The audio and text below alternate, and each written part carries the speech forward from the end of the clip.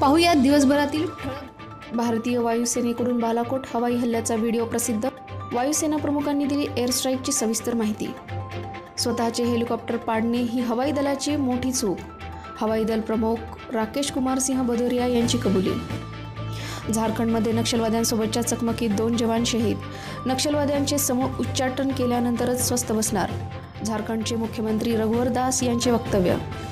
देशाच्या पहिल्या खासगी रेल्वेला मुख्यमंत्री योगी आदित्यनाथ यांनी दाखवला हिरवा झेंडा. लखनौ ते दिल्ली मार्गावर धावणार तेजस एक्सप्रेस. बिहारमध्ये नागरिकांना सुरक्षित स्थळी घेऊन जाणारी बोट उलटली. 2 जणांचा मृत्यू तर अनेक जण बेपत्ता.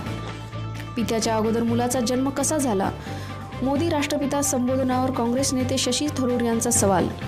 टिकटॉक स्टार सोनाली फोगटचे नशीब उजळले. भाजपने हरियाणातून दिली उमेदवारी. ब्रिटनचे युवराज विल्यम पत्नी केट मिडल्टनसह जाणार पाकिस्तान दौऱ्यावर. 14 ऑक्टोबर ते 18 ऑक्टोबर दरम्यान पाकमध्ये चाखणार विविध पदार्थांची चव. पाकमध्ये इम्रान खान यांचे सरकार अडचणीत. विरोधी पक्ष सरकार पाडण्याच्या तयारीत.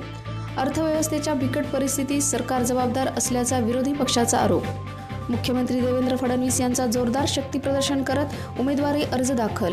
केंद्रीय मंत्री नितीन गडकरी चंद्रकांत पाटील यांच्या उपस्थितीत भरला अर्ज. चंद्रकांत पाटील यांना घेरण्यासाठी आघाडीची व्यूहरचना तयार. मनसेच्या उमेदवाराला काँग्रेस आणि राष्ट्रवादीचा कोथरूडमध्ये पाठिंबा. पक्षाकडून उमेदवारी नाकारण्याचे कारण अजून स्पष्ट झाले नाही. राज्याचे उच्च शिक्षण मंत्री विनोद तावडे यांची माहिती. पाऊण तासात पुणे गेले पाण्यात. मुसळधार पावसामुळे नागरिकांचे पुन्हा झाले हाल. अभिनेत्री दीपाली सय्यद यांचा शिवसेनेत प्रवेश.